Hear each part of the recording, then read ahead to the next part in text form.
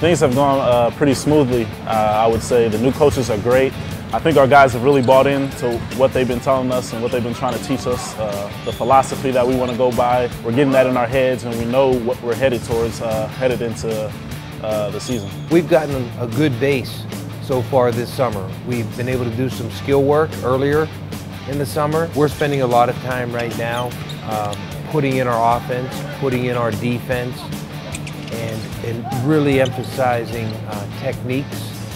And we're going slow, and we're trying to make sure that guys have a good grasp of what we're trying to teach and do. Offense, for sure, we want to get out and run.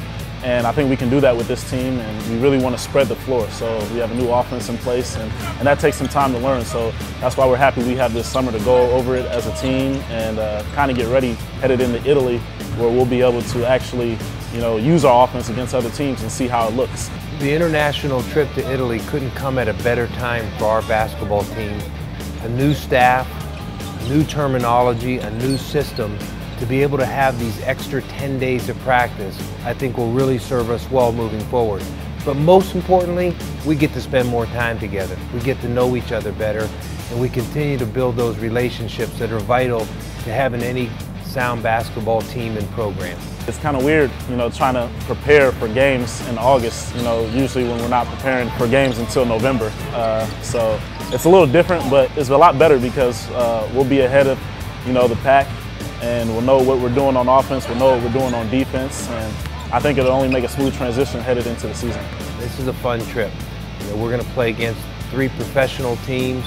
We're going to be over in Italy for 10 days, but it's a great opportunity for our guys to bond, to have fun, and to learn about each other, to learn about another culture, and eat a lot of good food.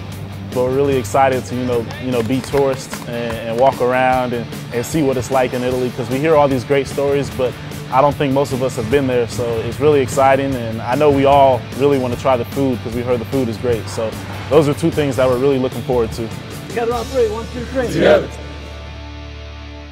To be back with Coach Sendek is definitely a dream come true. I've known him for more than half my life.